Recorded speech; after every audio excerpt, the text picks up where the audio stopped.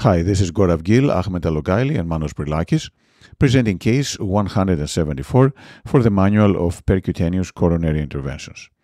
This is a case illustrating treatment of a diffusely diseased and heavily calcified LAD.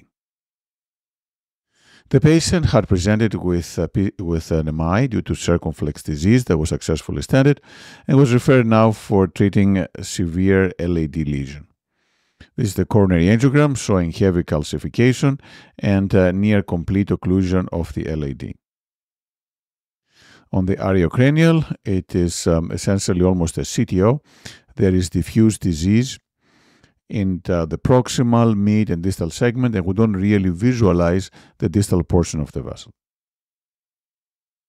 So we tried to advance a guide wire to the lesion. A workhorse wire would not go and no balloons would advance. So what to do next? And we do have an algorithm that starts with a small balloon, grenadoplasty, more support, microcatheters, and goes on to laser, atherectomy, and the subintimal techniques.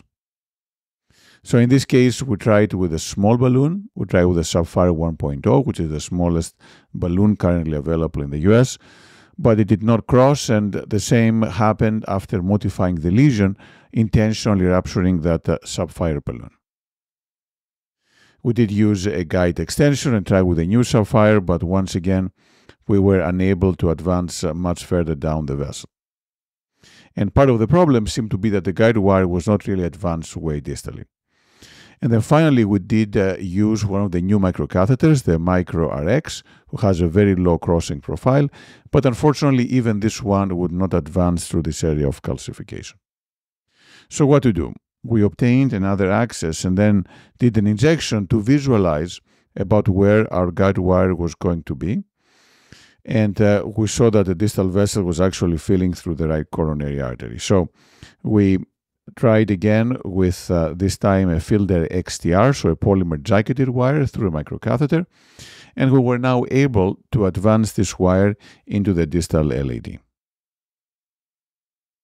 We confirmed with contralateral injection, so we were hoping that now that we have more guide wire advancement down the LAD, we would be able to advance a little further down the balloons. But unfortunately, we could not get a microcatheter or a Sapphire balloon to advance past the mid-LAD. So what to do next? One option for patients like this is to use laser. However, laser over polymer jacketed wires can cause melting of the wire, so we didn't want to use this option here because we crossed with the Fielder XTR. Another option is to advance the microcatheter as far as possible into the vessel and then remove the pre-existing wire and then insert a new guide wire. In this case, we did use a Rotafloppy wire that was inserted deeply into the vessel. After doing that, we did multiple passes with rotational atherectomy, and it actually took quite some time to advance the pair past the proximal and mid-LAD further towards the mid-segment. But eventually, after doing that, we were now able to cross with a 2.0 millimeter balloon and then did intravascular ultrasound that does show still significant calcium, although there is some fracture on the calcium, with less disease more proximally. So we did use either non-compliant balloons at high pressure, and these successfully expanded. And then we decided to only stent the proximal part of the vessel because of the relatively small diameter of the distal vessel. This is a 3.0 by 32 millimeter stent that was placed in the proximal LAD, and we did IVUS to confirm that we had a good expansion, and indeed it seemed to be well expanded in the proximal LAD. We post-dilated, and this is the final result. We do have a nice flow now into the LAD.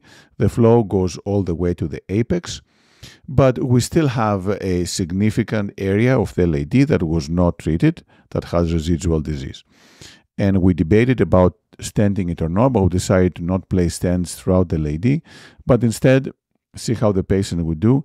And then hopefully if there was restenosis, drug-coated balloons could be available that could be used to balloon this area.